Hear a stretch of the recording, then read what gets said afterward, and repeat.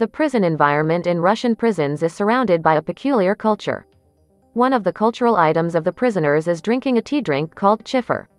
The fact is that in the conditions of imprisonment there are not many entertainments and things that one can and should do. Therefore, one has to do what the conditions of imprisonment allow. The chifir has a very interesting effect.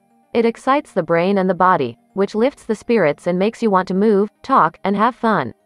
In the conditions of the gloomy prison life, such a drink is best suited.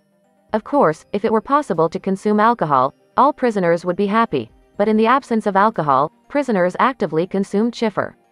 In the prison it completely replaces alcohol, contributes to a favorable environment in the cell and is generally the number one drink. It is not difficult to guess that the situation in which a person finds himself in prison puts an incredible amount of moral pressure on a person. It is necessary to relieve the weight of this burden somehow, but there are not many options. It helps to come to one's senses, to become more cheerful and talkative. But it has certain disadvantages. Tea contains caffeine, and there is more caffeine in tea than in coffee. Our bodies adapt to caffeine, and in order to get the same effect, you have to drink more and more tea over time. In addition, chaff is bad for your teeth, as evidenced by the fact that most prisoners have dark brown plaque on their teeth and their teeth are literally crumbling before their eyes.